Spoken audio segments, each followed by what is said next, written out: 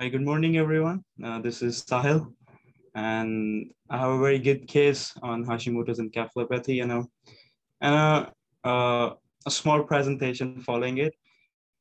This topic is very interesting because it's so understudied and underdiagnosed that I thought it'll be a very good topic for presentation.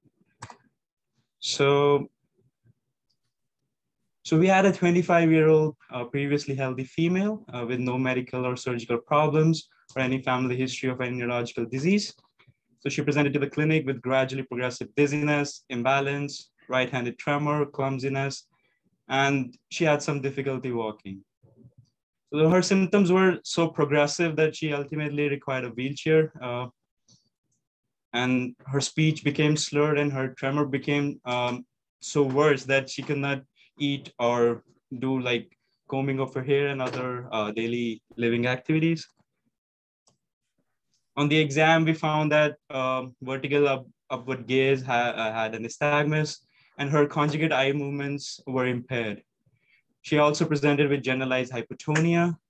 Uh, she had a severe postural intentional tremor with dysmetria and dysdiadochokinesia. She also had a broad-based and tremulous gait when we asked her to walk. She was unable to perform the tandem gait, and all her sensory modalities were normal. So this gave us a broad picture and directed us towards cerebellar cause, because all these signs are usually found in cerebellar diseases. On the diagnosis, we run a full panel of connective tissue screen, celiac disease autoantibodies, thyroid function test, and everything came to be normal. We also ran some genetic diseases panel, like for Wilson's, hereditary ataxias, and other immune-mediated ataxias, but everything was negative. The only solid positive finding she had was her anti-TTP antibodies and anti-TG antibodies were highly elevated. And we also did a CSF tap, and that was also unremarkable. So on her MRI, we saw that she had a bilateral cerebellar atrophy. As you can see, the cerebellar is very atrophied. There's prominence of fourth ventricle. And when you see the other section, you can see the cerebellopontine angles. They have been widened, which also indicates cerebellar atrophy. So she had cerebral atrophy, prominence of fourth ventricle, but other brain structures were normal. On EEG, there were very unspecified findings like focal slowing over right side. So ultimately, after all the exclusion and presence of thyroid antibodies, it pointed us towards a diagnosis of Hashimoto's encephalopathy. So now we start our main topic, that's Hashimoto's encephalopathy. This is Mr. Hashimoto. He's the brain behind Hashimoto thyroiditis. He was a scientist from Kyoto, a great scientist, and he was a scientist in 1800s, and even today, after 200 years of after his period, we still don't know a lot about Hashimoto's encephalopathy. So Hashimoto's encephalopathy is also called steroid-responsive encephalopathy. This is because most of the patients, around 80 to 85% patients, are steroid responsive. So over a few months after being on steroids, their all symptoms reverse, and most of their MRI findings also get reversed. So there are many patterns that we have encountered after looking it through literature. A lot of other doctors and a lot of their other patients, they have come to a conclusion that there's so many patterns for this encephalopathy, but usually it presents in two patterns, which I'm going to describe today. So the first pattern could be like a stroke-like pattern, which with a lot of focal neurological deficits, which can also have loss of consciousness or alteration of consciousness. The other pattern we usually see is more slow, more progressive, which includes dementia, confusion, hallucination, and some other psychiatric symptoms also. But this is not absolute. These both patterns can overlap. Other patterns can come and join these. So you cannot describe one pattern for one patient. Some cases, but rare cases, can also rapidly deteriorate to coma. The other neurological signs that we see in patients with Hashimoto's encephalopathy are focalized or generalized seizures. So around half of the patient will have generalized seizures, and many of them will have myoclonus.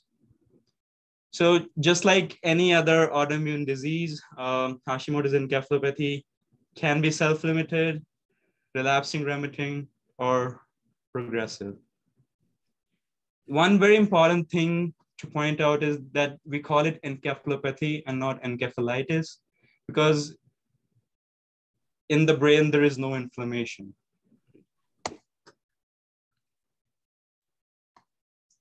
So what is the pathophysiology behind? The topic being understudied and underdiagnosed. There are many theories that have been floating around in scientific community, but these are the two main theories that have been proposed with evidence. So first theory is the autoimmune theory. What usually happens is some scientists propose that immune complexes deposit in the brain, which disrupts the microvasculature, ultimately causing the autoimmune vasculitis. Now, the evidence to support this is that when some of the patients within Hashimoto's encephalopathy died, and on retrospective, when an autopsy was done or a brain biopsy was done, we could see lymphocytic infiltration around arterioles and venules. The other main important evidence supporting this theory is that most of the patients on this type of encephalopathy are steroid responsive, which happens with most of other autoimmune diseases. The women make the major share of the incidence, which is also true for other autoimmune diseases. There are elevated levels of anti-thyroid antibodies, whether it is anti-TPO or anti-TG, which also directs us towards an autoimmune process. And almost 4/5 of the patient or 80% of the patients have HLA-B8 positive.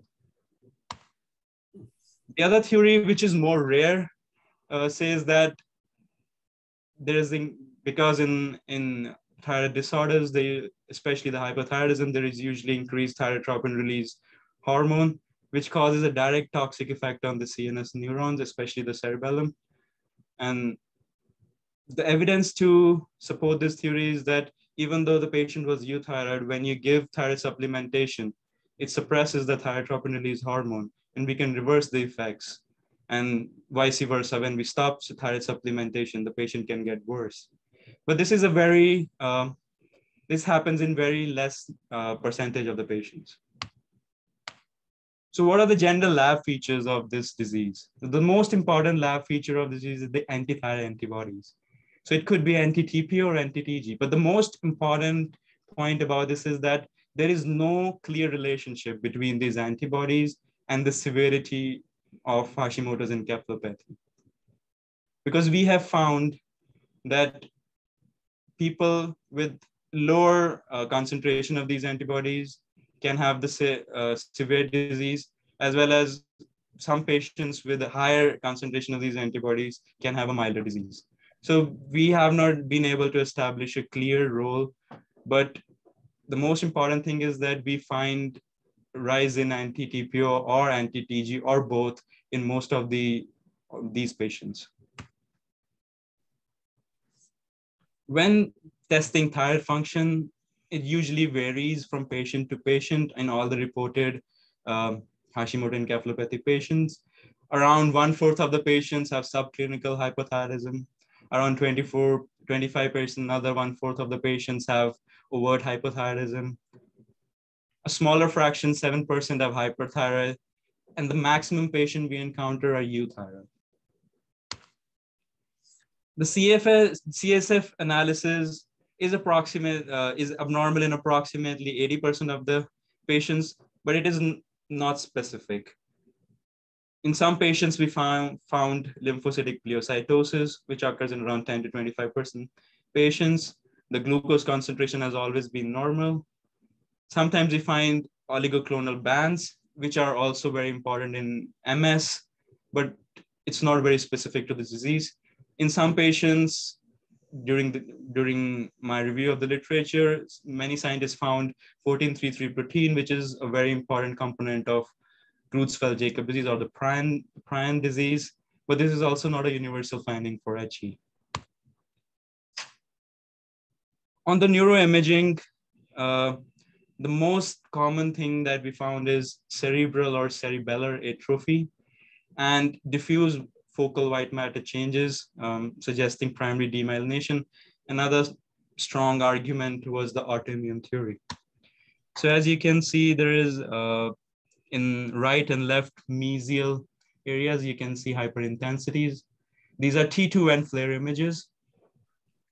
And this is a gadolinium enhanced, and you can see a mesial on both sides, on right as well as left mesial hyperintensities. Now here you can see there's been an hyperintensity in the precentral gyrus of the motor cortex.